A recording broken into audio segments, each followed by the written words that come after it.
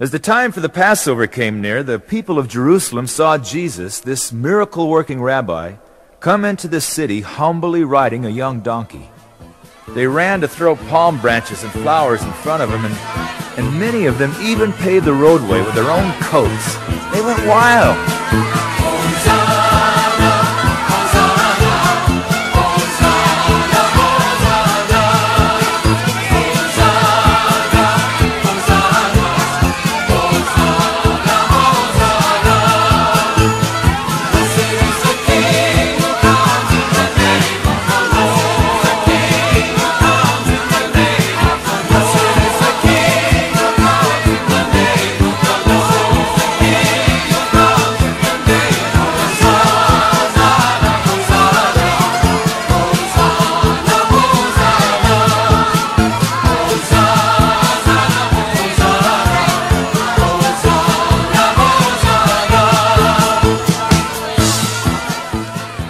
Fickle Jerusalem, how she loved him that day.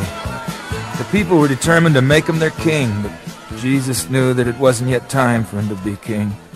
That God's plan for him just then wasn't rulership, but death.